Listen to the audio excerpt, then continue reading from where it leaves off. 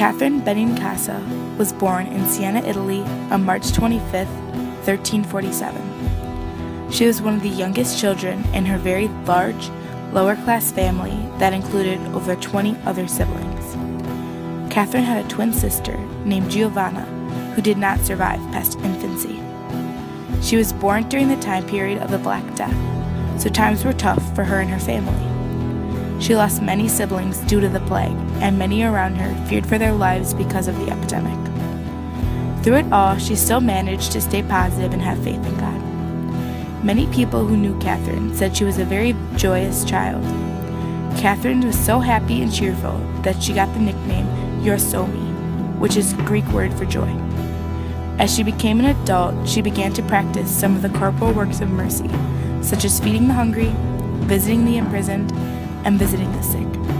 Catherine also displayed spiritual works of mercy that include praying for the living and the dead, counseling the doubtful, and instructing the ignorant.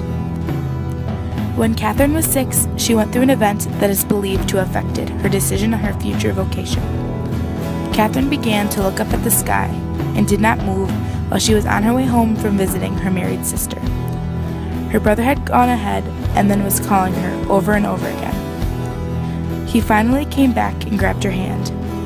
Catherine then began to cry because she had been looking at Jesus, St. Peter, St. Paul, and St. John. They had disappeared when her brother had grabbed her hand. Within a year, Catherine made a secret vow to give her whole life to God. By the time Catherine was 12, her mother wanted her to marry.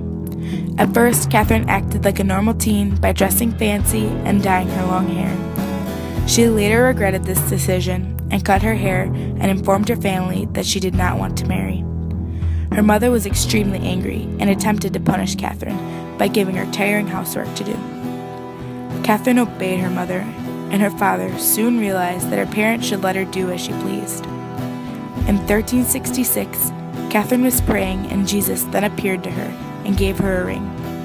This was a symbol of her being his bride. She was the only person that could see the ring throughout her whole life. In 1366, Catherine became a Third Order Dominican when she was 18 years old. She then went to visit those in jail and help the sick of the town. She would also feed the hungry by giving them eggs. These are examples of her performing the corporal works of mercy, such as feeding the hungry, visiting the imprisoned, and visiting the sick. Catherine wrote letters to people in every condition of life, and she also prayed for them. Ever since she was a child, she was always optimistic about the hardships in her life and the lives of others. She tried to teach people her way of thinking, and she taught this through example. By these actions and ways of life, Catherine displayed spiritual works of mercy, such as counseling the doubtful, instructing the ignorant, and praying for the living and the dead. Catherine Benincasa had a few requirements to officially be canonized as a saint. Catherine had fame of sanctity, which is required to start the process. She needed to perform a miracle, and there needed to be a witness. This miracle is also known as the beatification of a saint. After one miracle is performed, a second miracle is needed for canonization and the final declaration of sainthood. St. Catherine's final miracle took place when only her head was taken to be smuggled out of Rome. If her whole body was taken, she would have been caught by guards. The people smuggling her body prayed to her to help them. Her head turned into rose petals, and while the guards checked the bag, it turned back to normal when she returned to Siena. She was officially named St. Catherine of Siena. Catherine spent her whole life devoted to God. Even though her life was short, she lived it to the fullest by having a close relationship with God.